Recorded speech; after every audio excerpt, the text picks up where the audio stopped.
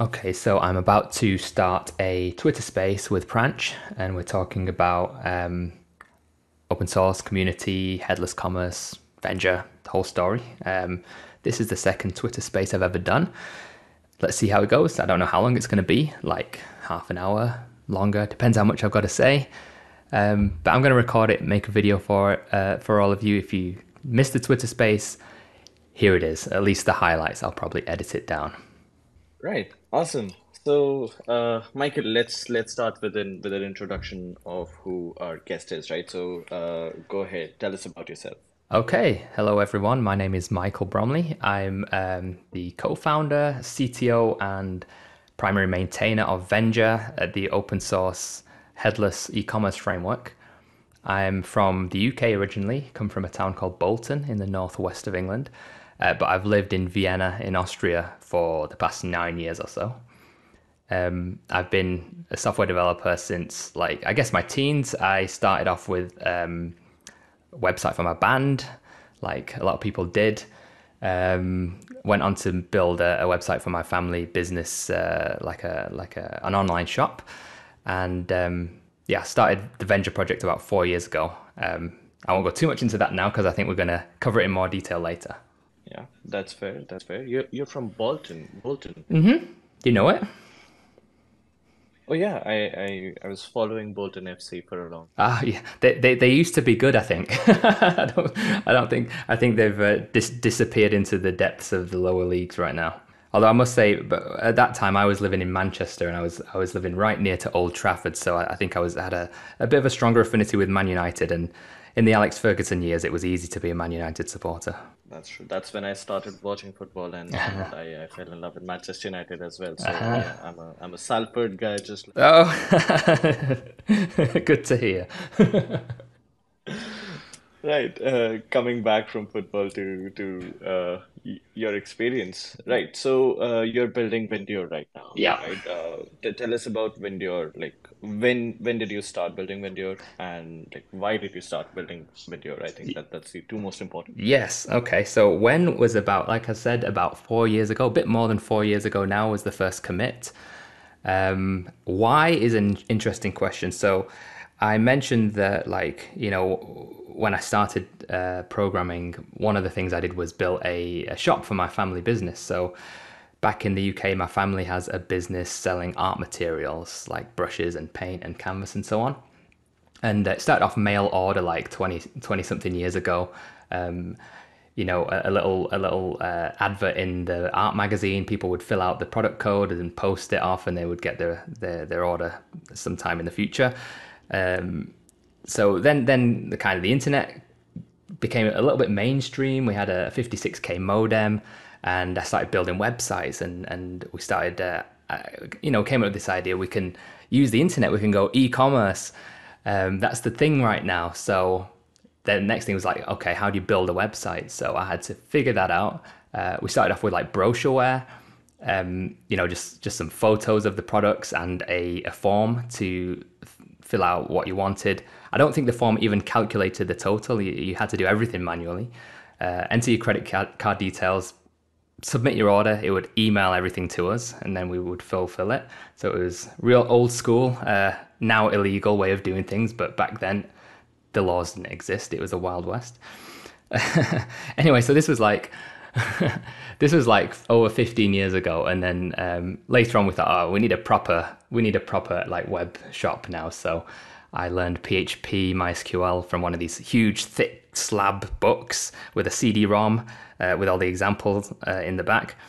That book was great because it had one of the tutorials was like how to build a shopping cart, and I thought, this is fantastic. This is just like fate is speaking to me here. So I did the tutorial and then just carried on building, and that became our business for the next like 15 years, and that was based on that book. Anyway, so like about 4 years ago, about 4.5 years ago, we were like, we need something else now. Like my kind of thrown together, like extremely amateurish effort has taken us this far, but now we need to move on. We need to like get a proper foundation to build our next kind of 10 years on top of. So then that's when I started looking around, like, what can I use to build e-commerce now? This is like, we're in the future now. It's 2018 or whatever. Surely there must be some fantastic developer tooling out there to build e-commerce. In the meantime, in that time, I'd moved on from PHP over to like Node and TypeScript, and I was really, really shocked that there was no good solution out there if you want to build e-commerce on top of Node with TypeScript. And that's when the idea formed of like, you know, maybe there's a gap here that could be filled, and that's where the idea for the Vendure project came from. Right. Interesting. And since it's 2018, right? It's also I think it was a very high point for GraphQL, right? Yeah, I guess like the peak of the hype curve. Everyone was into well, before I started this project, I was working at a company here in Vienna, and we were building an open source headless CMS, and that was my first exposure to headless architecture, and I was really into it. That it was like opened my eyes to the whole possibilities of building things in this way. So that's why I also decided it should be headless. I saw this as the future of where just the industry is going to be heading. And then GraphQL was like something that I recently discovered, and there were many, many things I like about it, which I think maybe we'll talk about later in more detail. Uh, yeah, right. Actually, maybe I can chime in with a question, even though I didn't raise my hand, being a bit impolite there. But anyway, so you started this out as an open source. Yeah. Was that kind of a cautious decision that you wanted to do this open source? Did you always imagine that you would do some commercial also, or? Yeah, yeah, good question. So, I always imagined I would do open source. So, before I started Vendure, I've got history doing open source for about the last 10 years, kind of smaller projects. But, and as a web developer these days, open source is kind of like the default. It's part of the culture. Almost every single tool we use is open source. There's this expectancy that we should be given these open source tools. Someone should provide them to us. But in order for that to exist, there needs to be also a certain group of people deciding, I'm going to provide some open source tooling. So part of my motivation is that I just like to take part in the open source movement, in the open source community, to give something back to this movement that I've got a lot from personally as a developer in my career. I did have the idea to make it commercial, or to have some form of commercial aspect to it, because as someone who's maintained open source for a long time, I'm well aware that, just doing it in your spare time, in the evening when you're tired, when you put the kids to bed and you've got like an hour spare before, you've got to go to bed and then start the grind again, it becomes unsustainable. If you cannot make it a focus, maybe not the primary focus, but you need to be able to give it some focused time to be able to maintain it, especially something of the scale of what Vendure is, which is absolutely huge, a lot to maintain. So from the start, I decided I need to find a way that this can become my life's work, basically, and I can just do this full time. Yeah, I can really relate to that, to be honest. And I also think, given that you actually are in the space of providing a headless integration here for the commercial platform, I think it also makes sense because you are, at least in my understanding, this is relating more to developers. I would imagine like a person with no developer skills would probably look for more like a no-code solution to start their own web shop, I guess. Oh yeah. Like there's no thought that Vendure is trying to compete with, Wix or Shopify, where someone with no technical skills can come along, click, set up, fill the details in, and they've got like a nice functional shop. That's an area that is very, very well covered by a whole bunch of solutions already. And we are a developer framework. We are aimed at providing tools for developers to build custom e-commerce applications. Nice. I really like that, being open source, I think you can go with anything, and your community helps you out, try to build it out. So like for you, Michael, specifically, like, did you have that trouble, inviting more community members to your project to contribute? Was there trouble, in imparting the vision that what you're building with Vendure The, the, the, when community contributions started coming in? the community kind of happened very organically and almost like without me trying at first. So although I've always built this in public, I've always, from the very first commit, it's been public on GitHub. But I didn't do much in the way of like promoting it or anything for the first like year or so, because I was still just building out the bare bones of it.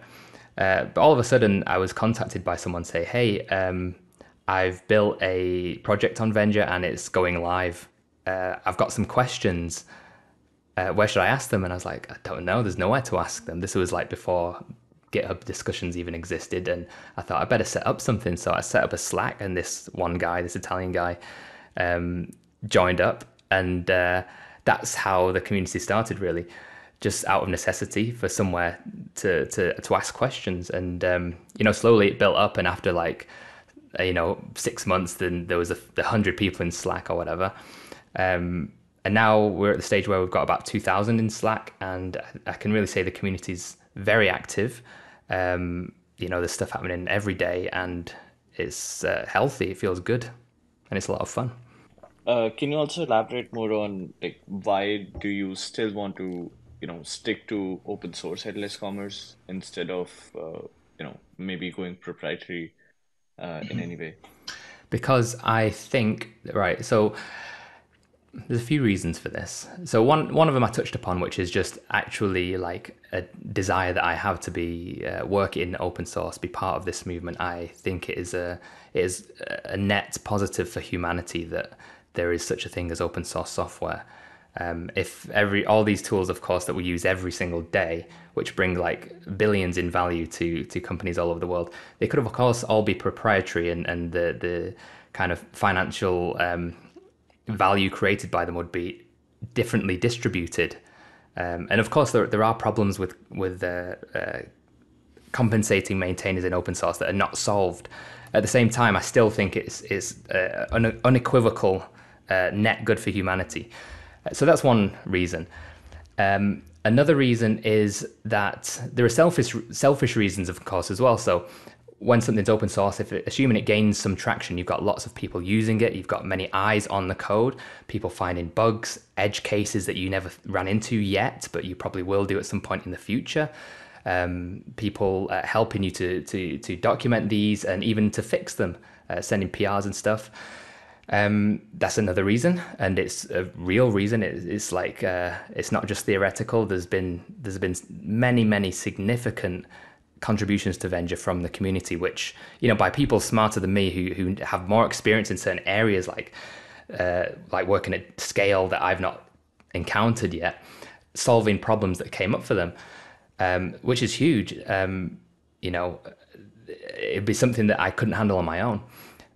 Last reason I can think of is open sourcing things is a kind of a forcing function on good API design, good documentation, because I know that there's going to be people consuming this. If I don't put thought into the API, if I don't put thought into the docs, it comes back to me in the end. So that's a real advantage as well of publishing things, making them open. Yeah, I actually also see that the community is quite good at actually contributing back also to the documentation, particularly. If they see a flow in the documentation, or for me, not being kind of fluent in English, initially when it was just me writing the code and writing the documentation, there could be kind of incorrect language in the documentation itself. And that was the first thing that I saw that people will very much jump on, help improve the documentation, make sure that everything is crystal clear. And it's just so fantastic as a starting point to see that if it's low-hanging fruit and you have real users, they are very eager to help fix those first simple barriers. What I do see though, and I would like to ask your experience on this, because at least as our project grew over the years, and now we have tens of developers working full-time extending Unleash, we see that having the community contributing to core features is not that scalable anymore because we are running so fast that it's very hard for outsiders who are not working on our project full time to keep up with our pace. But they're very eager to contribute integrations or things on the boundary. But we find it hard to collaborate with the community on our core features. I'm not sure if you can relate to that or have similar experience. Yeah, I can relate to that. Of course, it's, there is a gradient scale of like how accessibility when it comes to having someone contribute, docs being a great example of something that's easy to contribute to. And then you've got things like, yeah, integrations that don't touch the core logic. I think what I found is that I still get I still get contributions which are on quite a fundamental level, quite core changes that community members are able to do. And I think the reason is because they're working day in day out with Vendure in their own projects because it's a framework that they build upon and they build with.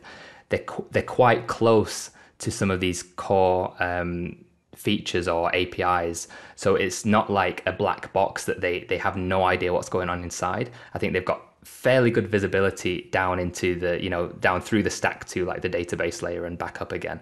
So potentially it's easier for them, especially I find it more the case with when we've got big teams, like we've got some enterprise teams where there's like 8 or 9 developers and they're just like working on Vendure projects. So, over the months and years, they really get a good sense of finding their way around the core code so they can make pretty significant contributions.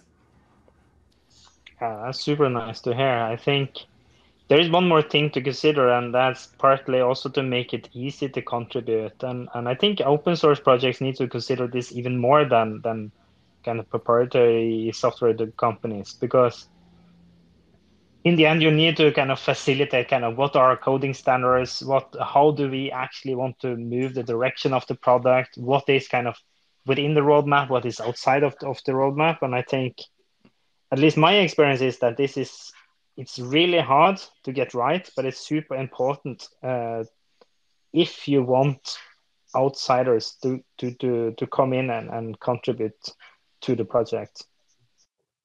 Yeah, it's something that I've had to think about more and more as the project gains more users and more, especially more big companies using it, wanting to contribute. The roadmap is something that I just didn't have for a long time until basically when I started the company around it last year, and my co-founder David was like, "We need a roadmap." Companies expect to have a roadmap, so there's always a learning curve going on. There's always like you're always learning things and changing your operating basis to try and like better serve the people who you're interacting with. That's true, and on top of it, you also have to invite user feedback and make sure that your roadmap is, up to date always, which is actually a great segue to, understand what Vendure 2.0 is about, Mm-hmm.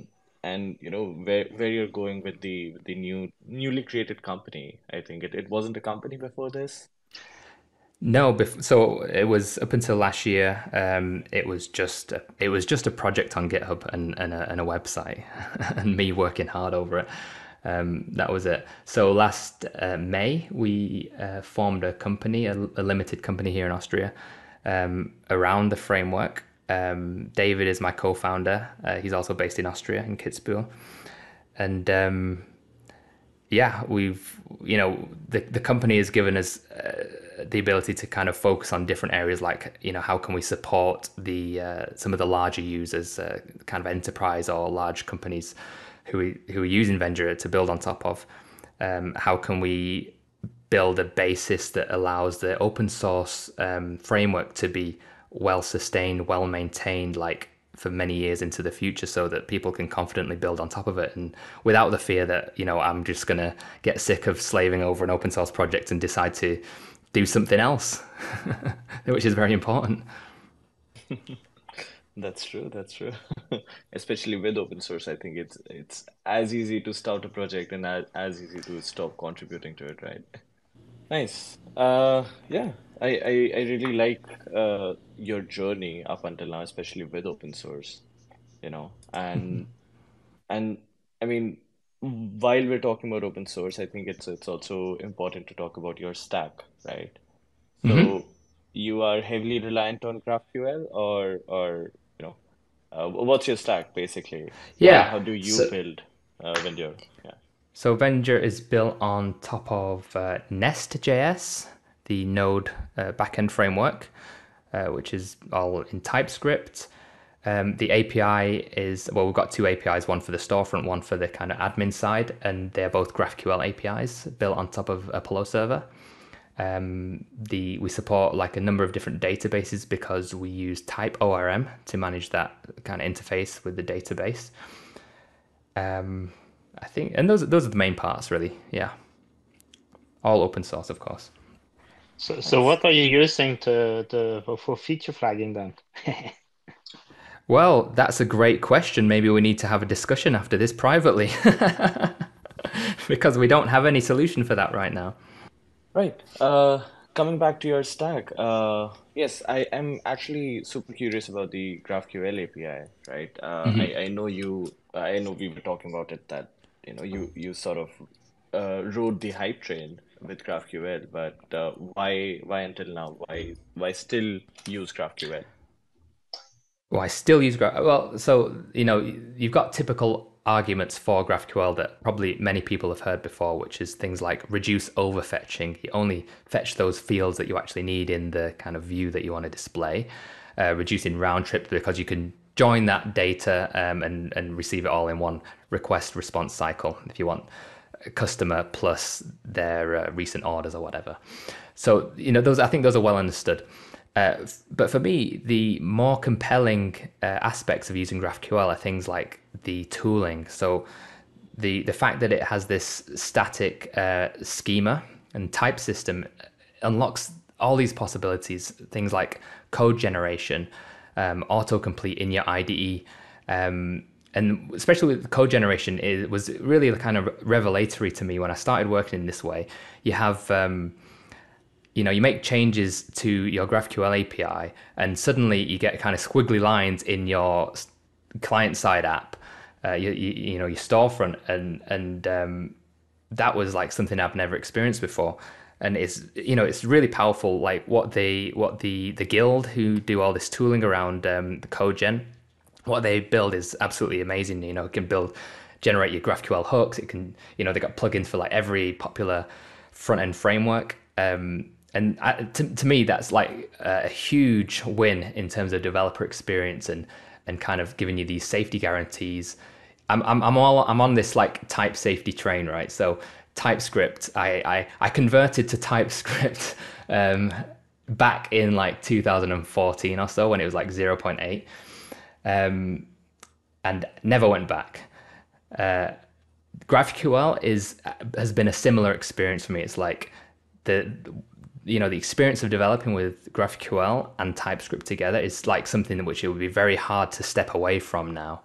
I'm not like saying necessarily GraphQL is always better than REST or there's no use case for REST. I don't really care about that argument, but from my subjective experience as a developer and what I hear from other people who come into it, use GraphQL for the first time with Vendure, it's like, wow, the speed that you can develop features, the assurances that you get that your code's going to be correcter than it would have been otherwise is really compelling.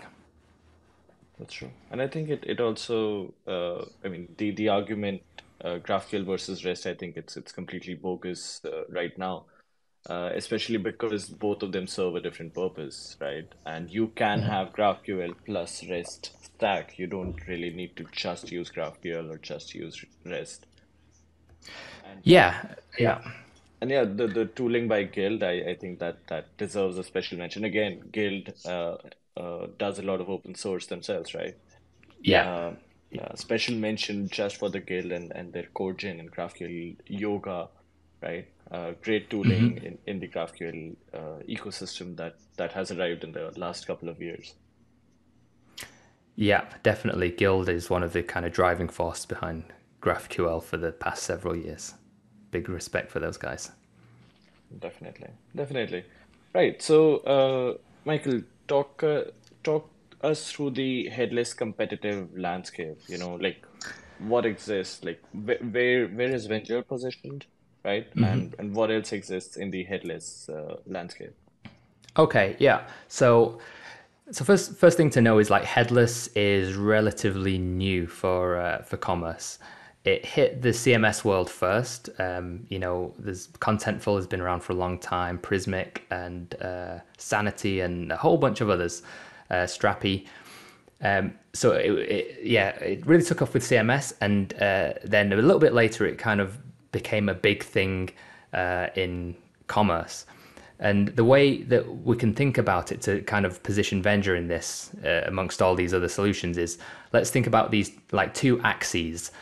One axis is between solutions that are natively headless, and as opposed to those that are kind of they were already around, they weren't headless, but then they kind of stuck on an API onto what they already offered. So you got like native, and then you've got these retrofitted. The other axis you can think of is like self-hosted or open source, usually the same, versus SaaS.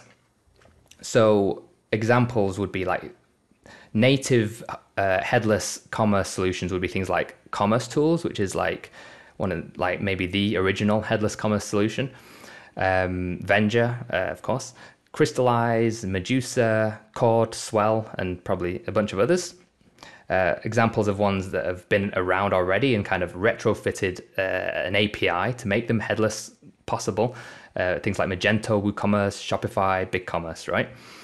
So in that kind of axis, Vendure is natively headless. It was built from the start as headless with just an API, and it's open source, of course, as we've discussed. And as to where it fits in the market, so headless in general is something that almost kind of implies projects were a little bit bigger or a little bit more complex. I wouldn't necessarily always recommend it for very simple, typical B2C, business to consumer type of shops. If you got some t-shirts you want to sell, go and make a Shopify account and sell it on Shopify. You're going to get to market much faster, and it's going to be easier and cheaper. So in general, like headless solutions tend to be a little bit more upper market. So we're talking about medium-sized businesses up to enterprise. So where Vendure fits in with this is like it can handle any of these use cases from, even small shops as well. We have quite a few small shops that are built on Vendure, but then it really excels on like medium size with more complex requirements all the way up to enterprise scale applications. And yeah, that's the overview. That's the overview. Yeah, I think that was a lot to unpack. Yeah, I completely see where Venture, finds the space in the headless ecosystem, and I completely agree with you that if, a solution does not make sense for you, you should not like increase complexity, right?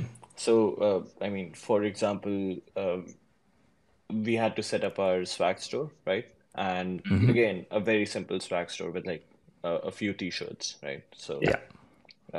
By the way, plug for everyone, shop.getunleashed.io. If you like a t-shirt, reach out. I'll be happy to send you one. Cool. But yeah, Yeah, and I think also, part of the reason that companies choose to use Vendure is not necessarily the headless aspect alone. That's part of it, but it's a big part of it is the extensibility, because you've got lots of SaaS solutions out there which are great, and they have on the pro side, you don't have to host anything, you don't have to worry about upgrades. There's all these kind of DevOps headaches that just go away when you use a SaaS, which is fantastic. On the downside, what if you want to do something non-typical? What if you want to do B2B and you've got customer groups and you've got kind of tiered pricing and complex rules? What if you want to build a marketplace? What if you want multi-tenant? There's many, many use cases which are either impossible on SaaS, or you end up like patching together like 20 different plugins and it still doesn't quite do what you want, and now it's like a Frankenstein's monster and it's very expensive. At that point, you can just say, no, we're not going to do this. We're going to use a platform like Vendure. We can have like absolutely first class, enjoyable dev experience and build exactly what we need rapidly using the tools that we love and we know. It's the same as the front end. And this is like where a lot of the users of Vendure find it, because they have needs to actually build a platform that they own, that conforms exactly to their requirements and is like maintainable and can stand them in good stead for like many years to come. Right. Moving forward, so you mentioned extensibility, right? And that's what's truly being offered when you're using Venture. So can you now go over how much is flexibility valued in the ecosystem right now? Whether it's headless, whether it's using, a particular front-end framework or even open source, like you can you can customize your dashboard any way you want to, right? Yeah. I think it's there's two ways of looking at it. One is that if you're a developer, you love to play with things and be able to do exactly, make things exactly how you want. You know, it's like with dot files and the way your terminals customized and stuff like this, which is kind of nice to do, but from the business perspective, it doesn't really matter. From the business perspective, extensibility becomes important when it stops you from achieving your goals, right? Going back to an example of, let's say you're doing B2B and you're on a SaaS platform, and suddenly you realize that this SaaS platform simply cannot cover your business use case. And it's no longer nice to have. The extensibility factor becomes kind of critical at that point. So I would say that extensibility, when you need it, then it's 100% critical. If you don't need it and you can do without it on a more generic platform, then don't bother with it. Then just, use something where someone's built everything for you. But there are a lot of businesses that, in one way or another, need some aspect of it to be customized, especially in e-commerce. And I can give you another example. I'll just finish off on that point. I'll give you another example. Let's say the business comes up with a particular kind of special offer that they want to do, which makes a lot of sense for them as a business. Like they've strategically figured out this particular kind of promotion they want to do, but suddenly they find that their platform doesn't support that kind of promotion, nor can they find a plugin which has been created by someone else which supports it. So suddenly your this business strategy that you've spent time coming up with that seems like it's going to be a winner, you can't do it because of the platform. It says, no, sorry, we don't support that. And that's also an advantage of something like Vendure. If you can think of it, if you can, imagine how it would work, then you can probably implement it on top of Vendure. Oh, that's fantastic. That's exactly resonating with how we are thinking as well, with our vision and philosophy, is that the product should adapt to your need as a developer, or as a company, or as a business, not the other way around, that you often can see from these SaaS vendors, closed source SaaS vendors, where you have to kind of comply to their product and their kind of capabilities. And if you cannot comply to that, you're kind of stuck with that tool. You need to switch tool, basically. Exactly, yeah. And then you get into the dreaded replatforming, which is a nightmare in itself, which must be avoided at all costs. Yeah. So I did pay attention to your GitHub page, and I see that you actually support multiple databases, which is quite impressive. Have you found any struggles by supporting multiple database technologies over the years? Well, the trade-off with when it comes to the data layer is, and this is something you see again and again on like the comments of Hacker News, is like ORM versus not ORM. So we use an ORM, a TypeORM, to kind of abstract that, and that's why we can support multiple databases. I didn't do anything special, so it's not, I don't deserve the praise. It's the team behind TypeORM who manage all that. so we officially decided, okay, we're gonna officially support Postgres, MySQL, or MariaDB, and SQLite. TypeORM also supports like MS SQL and a bunch of other ones. But we decided, okay, we'll just concentrate on those ones because we think that's going to cover basically everyone. Everyone can kind of manage with that. So using that tool again, we're building on the shoulders of giants in open source. Using that tool, we're able to just have this extremely sophisticated feature for free by just using what's already been written by the hard work and genius of other people. It's fantastic that it's working for you. We also had some attempts on that initially. We were a bit earlier back in 2014, and we decided, and we have done so. We are also using kind of an abstraction, obviously. So we are using something called Knex. It's not a Yeah, fully fledged ORM, but it's kind of abstracting away some of the database yeah, queries. But still, what we do, and we have done a lot of optimization still in how we do some of the queries. So right now we have decided to only support Postgres. It doesn't mean that we will not support anything else in the future, but we decided to for our sake, to keep the complexity low, and obviously that do require you to use Postgres if you want to adopt Unleash. But I think for us it has been an acceptable compromise for now, at least. yeah, yeah. I mean, there is, there is always trade-offs, and there are times when I've had to kind of jump out of the kind of ORM's APIs and just write some raw SQL, and then have like switch statements depending on which database it is, which is, it's very few and far between when we've had to do that. But yeah, it's always the trade-off with ORMs is like you're trading this convenience and abstraction for potential efficiency loss in critical code paths. So, Michael, tell me about the favorite feature you've shipped in the last year. Okay. Yeah, I prepared this. So I had a look on our 2022 review blog post to see what I'd written about. And I mean, there's a ton of good features, but I think a lot of them like are boring to talk about on a podcast. But a really cool one is that we shipped support for next generation image formats, that is WebP and AVIF. So Vendure has this, one of our kind of core plugins that we always like provide by default is the asset server plugin. So this is like handling all the product images and so on. And it has this built-in image transformation layer. So you can ask for the image in any size you want with query parameters like I want it width 150, I want it cropped, and you can even set the focal point. So when it crops, focusing on the interesting part of the image. So it's pretty sophisticated, but it was always returning like JPEG. And things have kind of moved on from there. WebP is very, very well supported. AVIF is still, I mean, you can use it in Chromium browsers, and I guess it will become fully supported very soon. But the gains you can have in reducing the amount of data over the wire with these image formats is huge. Like AVIF in my test can be like a third the size of the equivalent JPEG. So we shipped support for this, and the nice thing is, because it's built on top of this asset server plugin we already have, which is under the hood is powered by Sharp, which is another absolutely top class open source project.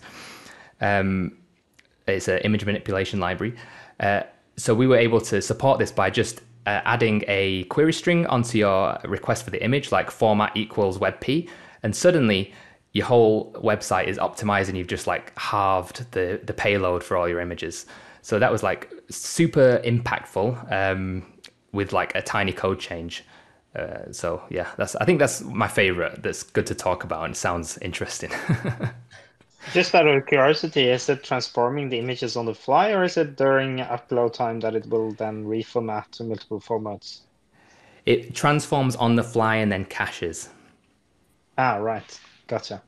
Cool. So if you put a CDN in front there, then it will be very, very fast, I guess, for most users. Yes. That's right. Wow, that's superb. I mean, yeah, especially since it crops as well, it does a lot in the same function. Wow. Yeah, it's pretty cool. I think we should make more of a kind of promote it a bit more because it's quite differentiated. But Yeah, I take it for granted now, but actually think about it, it's really cool. I think you should submit a talk about this at a conference or something, for sure. That's a good idea. Yeah, I've been kind of searching for what I should talk about this year at conferences. I got bored of my last year's talk about headless commerce. I thought I'll do something else. So, Michael, tell me about your favorite use case on Vendure. Okay, Can I tell you about two? Yeah, no problem. Okay, because they're kind of two. I chose one and I thought, nah, okay. There's two ends of the scale here. So the first one I want to talk about is one of our biggest users, which is IBM.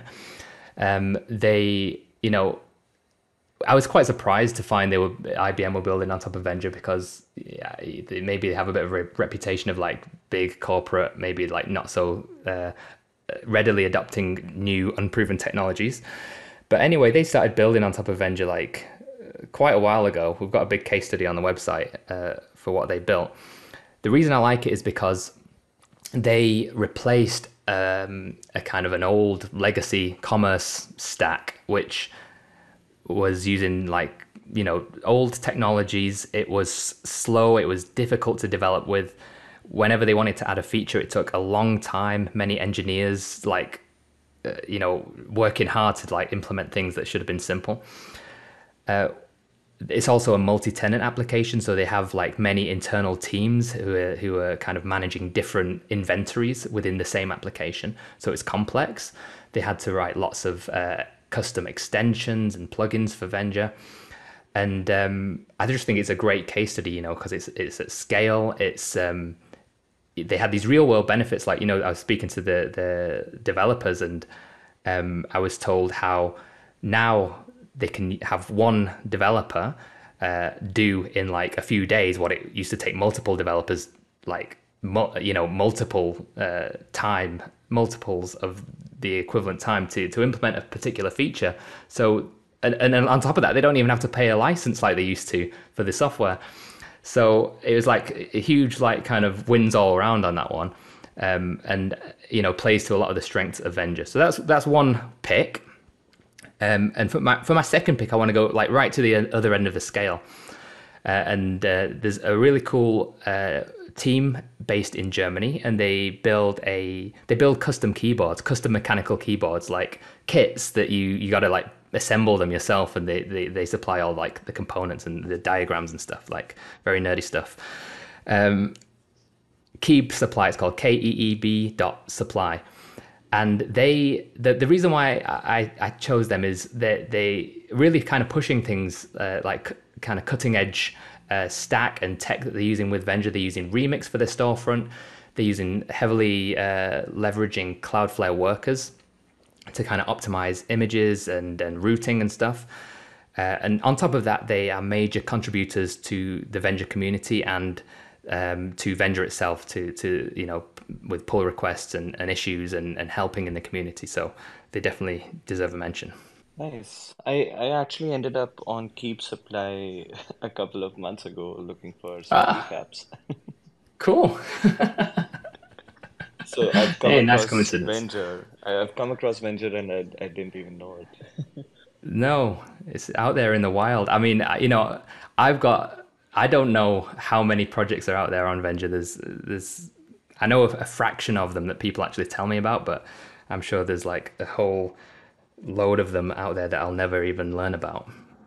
Interesting. That actually brings me to my next question, really, because you mentioned that Keep Supply is, of course, using Vendure, but at the same time they're also contributing to Vendure, right? They're building out their maybe their own features and whatnot. So how does your community contribute to Vendure? Like, where are the parts where they fill up? Yeah, so I'll start off with the example of the Keep Supply guys. So they decided to build on top of Remix, and so in Vendure we've got like a few starter kits for storefronts in like Remix, Quick, Angular, and SvelteKit. And they used the Remix one, but then they kind of ran with it and like added like tons of features, and one of their developers has basically taken over maintainership of our Remix storefront. So that's huge for me because like I'm not really a React dev and I didn't know what I was doing. So to have someone who actually knows what they're doing, taking care of that one aspect is a huge load off for me. So that's a great example of contribution. But there's many ways that people contribute, like helping on Slack. People ask questions all the time. We've got a help channel. I'm often answering questions, but not all the time. It's becoming increasingly common, much to my delight, that I see a question and I also see at the same time someone else answered it, which is absolutely fantastic because it means I can spend more time doing other things like, developing new features and stuff. So helping on Slack, just being part of that kind of community. Sorry, I just got a call. Can you still hear me? Okay, good. I hung up on them straight away. Yeah, bug reports, docs improvements, feature requests, just feedback on like their usage. And as I mentioned before, that we've had like a lot of very significant pull requests, all kind of levels of the framework from like kind of surface things or like little fixes here and there to like really kind of architectural improvements at the very core of how it works. I think that also stands true for the Unleash community as well, because I mean I'm not too technical. I understand technology, but I'm not too technical. And even if I don't know the answer, there's somebody else in the community who does, right? Unleash community has built out a few SDKs. Some of them start building out SDKs and are happy to help maintain existing SDKs. So and and of course there are feature requests, there are bugs, there are customizations. So I think yeah, Yeah, community is literally the backbone of building an open source product. definitely. Oh, and I've just noticed I've got to give a personal shout out right now to Giorgio who's listening because he is the maintainer of our Quick integration. So if you ever heard about this new framework, Quick, absolutely groundbreaking, kind of paradigm shifting new front end framework. Giorgio's been working with me closely over the last since last summer when we met at a conference in Berlin. And now he's like really running with Quick and integrating Quick together with Vendure. So that's a prime example of community. And he's now here in the chat to support. So that's great. That's amazing. That's amazing. Thank you so much, Giorgio, for attending the space as well. Yeah. I mean, I haven't heard of Quick though. I Oh, think it's so difficult to, keep up with the JavaScript frameworks. that is true. That is true. But there's always like there's the trope of JavaScript fatigue and oh yeah, the what's this week's latest JavaScript framework going to be? But really, there's like a crop of new frameworks right now which I feel are kind of shifting things forward from the kind of the era of React, Angular, Vue to what's coming next, and they're really focusing on like how do we kind of bridge this gap between the server and the client? How do we push the computation of these not storefronts, but just of these client-side apps out onto the edge, so we can run them like close to the user, like edge computing. And Quick is one of these. Like there's Quick, there's Astro, there's Remix, and a bunch of others like Fresh from the Dino team. And yeah, it is hard to keep up, but it pays off if you keep up. You get to learn about things that are really kind of pushing the industry forward. That's true. I agree with that. Well, we got sidetracked a bit, but yeah, coming back to the Venture community, tell me, Michael, how can one get involved with the Venture community? Yeah, you can join our Slack community. There is a link on the Venture website. If you click on the developers menu, then it's got like links to GitHub support, and then there's Slack. So that's like an open invitation. Everyone can join. That's a good starting point. And there's all sorts of contributions from issues and bug reports and suggestions to things like just talking about Venture, spreading the word. tweeting about Vendure, blog posts, word of mouth, tell your fellow devs about it, do a meetup talk about Vendure. All these things are like make up the community. So, you know, I support every kind of action towards the community. And if you want to know what to do or what's needed and wanted, just get in touch with me, and we can talk about it. I think the easiest way to contribute is to talk about Venture, on your favorite social media platform, or just drop Venture a star, right? Definitely, yeah. I mean, we are very, we're kind of we're grassroots. We are built by developers for developers. Hopefully, I speak to developers and speak your language. It's my language too. And this is the kind, developers are hard to please, but if you can kind of, they trust each other. They trust the recommendations and word of a fellow developer. So it's very valuable for Vendure if people can just like talk about it and share their experiences about it, because that helps to raise the profile amongst other developers, which is who we're building it for in the first place. Mm-hmm. I completely agree. Yeah. Right. So now that we're talking about the venture community, I just have like one last question for you. I think we've been doing this for over an hour right now, and this is probably the hardest question that you'll get on this Twitter space. Okay, I'm ready. Right. So why should a developer or literally anyone get involved with the venture community? Why should they contribute to the venture community? All right. My answer to this is because we, number one, we care about the community. The community is not an afterthought. It's not a marketing tool. It's not a gimmick. It's not just someone.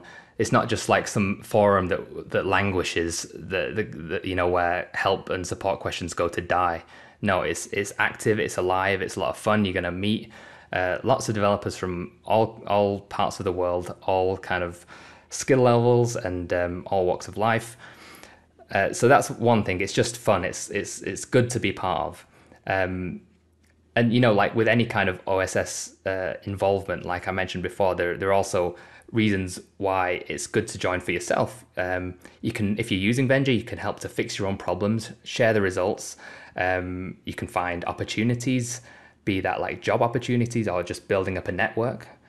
From my own personal experience, being involved in different open source projects has allowed me to speak at conferences, travel around the world, meet lots of people, opens up like job opportunities, just, in general.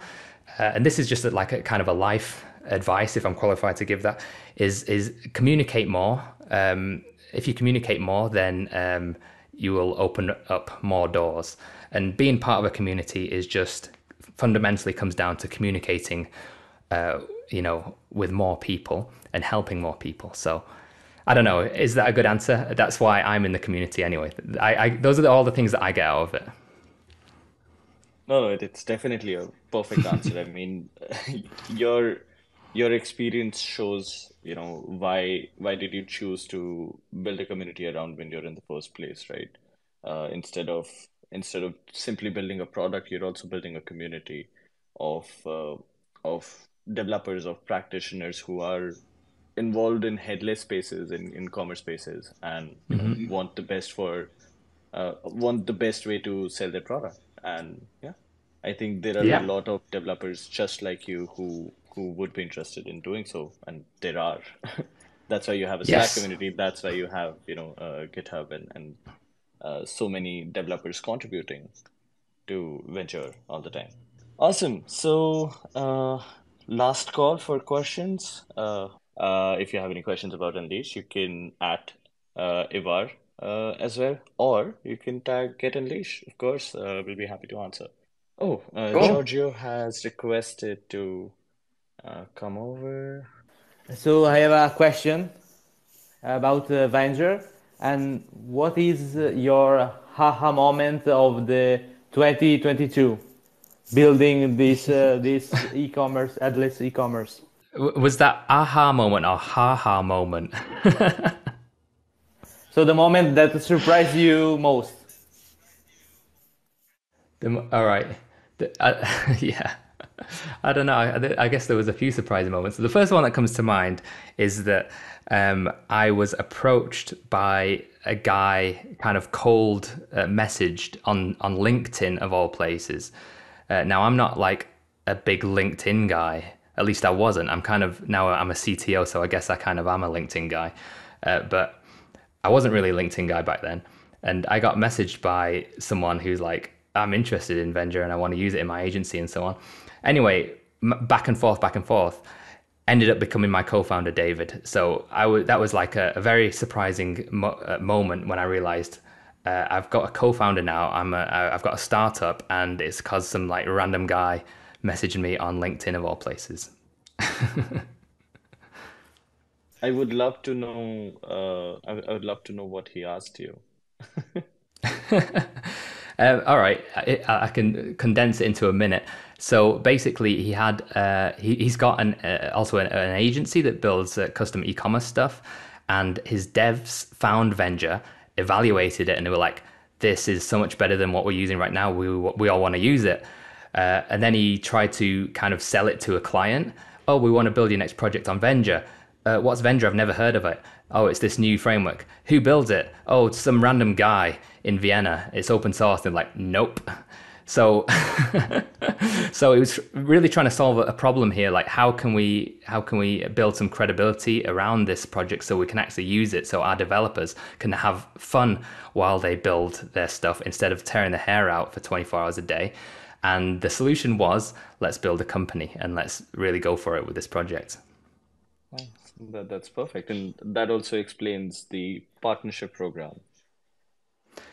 Yeah, we're getting more and more. I mean, yeah, more and more agencies are finding Vendor and wanting to use it, and we're just kind of thinking about how can we support them best, and that's what the partnership program is all about. That's awesome. That's awesome. Wow. Thank you so much, Georgia, for that question. I mean, yeah, really good question. Thank you so much for your for sharing your experience. Yeah, Thank you, great. Jojo. Awesome. All right then. I guess yeah, it's been over 1 hour 10 minutes. I think it's time that we set you free, Michael. Thank you so much Thank for you. joining us on this Twitter space. It was a pleasure to have you, right? And it was a pleasure to have everyone in the audience today, right? Thank you so much for tuning in, right? And asking questions and reacting to whatever we had to say. I hope you enjoyed the conversation, right? And learned something new about open source, about headless commerce, about Venture. And again, a big thank you, Michael and Ivar, for tuning in. Thank you very much for having me. I had a lot of fun.